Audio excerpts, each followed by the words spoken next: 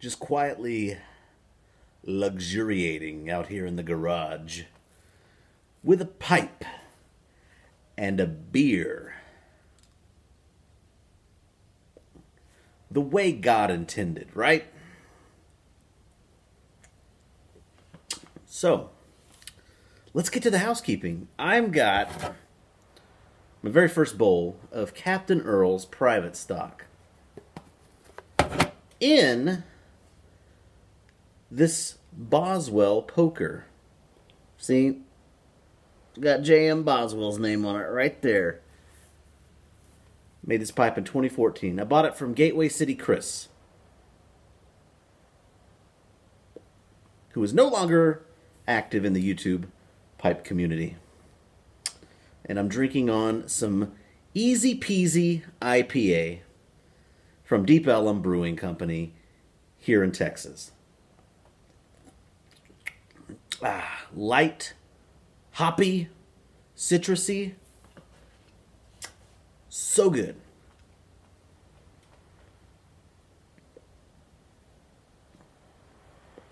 Okay.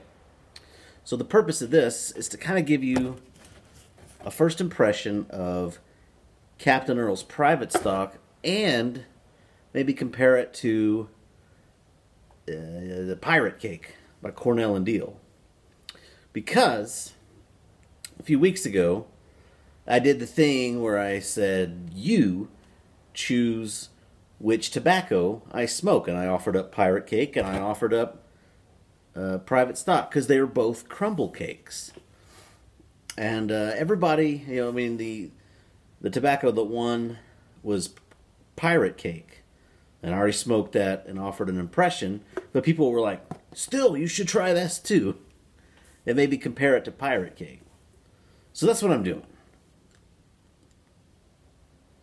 And as a reminder, Pirate Cake is a lot of Latakia.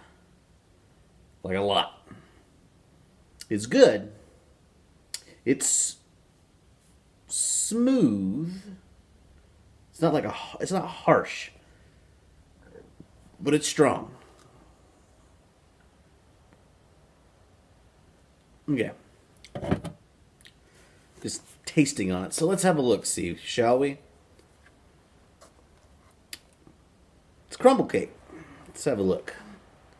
Now this has a lot more of the lighter tobaccos than... That's where I tore off what I was smoking. It's got a lot more lighter tobaccos in it than the Pirate Cake. And this smells immediately. You get Latakia, you get a little bit of Oriental, and you get some good sweetness. So let's read what it says on the tin. Captain Earle's private stock is a blend of 8 select tobaccos, highlighted by rich Latakia and deep red Virginia, stoved and pressed into a crumble cake. Private stock is the perfect all-day smoke for connoisseurs of rich and complex English blends. So, that's a cool description. So it's basically what it's saying is it's a kitchen sink blend. They put everything in there. I think they put everything in there but Burley. They've got Orientals and Turkish and Latakia and Virginia, Stove Virginia, Cavendish, and Perique. They got a lot of stuff in there. Okay? And I will say that it took me... I gave it about 2 hours of drying time. And it was really... That was like perfect. Or as Bradley would say, from Stuff and Things, is Goldilocks. With two hours of drying time. He's not here, by the way. Okay. So, when I smoke this tobacco, I get some Latakia up front. Not a lot. It's not like overwhelming. Not like Pirate Cake. But there was some. It was very nice, smooth, mellow kind of Latakia. And there was... The only thing I could really detect at first was the Virginias. It was a nice, smooth, easy kind of sweetness. And that was it.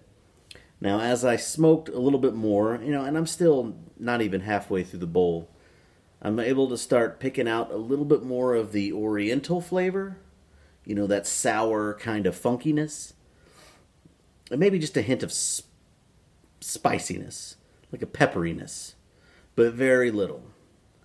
So overall, it's kind of just a lot of Kia with a little bit of sweetness and the funk. But that's about it. There's not, it's very smooth and mellow, very well balanced, and very good. I really like it. Despite the look on my face. I'm trying to choose my words carefully. And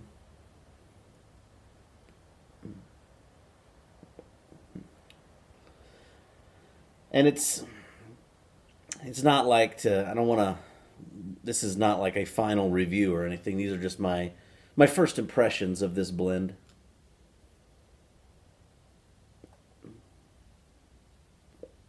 Yeah. Yeah, the Orientals are starting to come through a little bit more.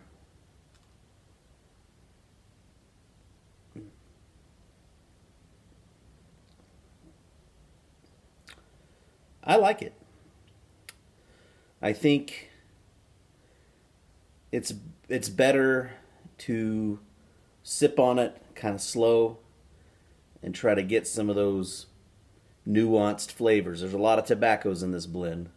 And so loading up a pipe and just puffing away, which is kind of my tendency, that may not work if you want to get all the subtle flavors and nuances of tobacco out of this.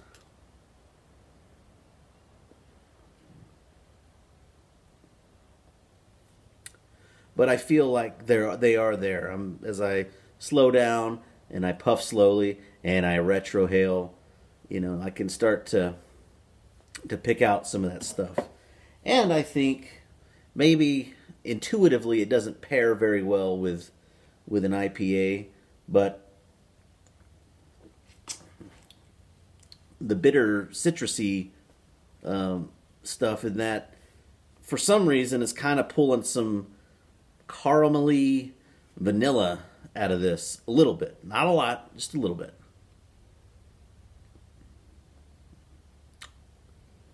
Maybe like a toffee. Yeah, just a little bit. I mean, it's not it's not like it just kind of, you know how flavor pairings are, they just kind of mingle with each other a little bit. It's interesting. And I like it. It really is. I think it could be a very nice all-day smoke. I like it very much. And as I say with everything, I think it could use maybe a little bit more age on it to add to that complexity. And I believe that. I'm a firm believer in aging tobaccos. Sorry to give you that complexity. A lot of carbonation in the beer. All right, guys. That's it. Thanks so much for watching. Appreciate your time. Appreciate your attention. Thank you for being a part of my channel. Definitely worth trying. Get you some private stock. Thank you for watching. Have a great day. And smell my beard.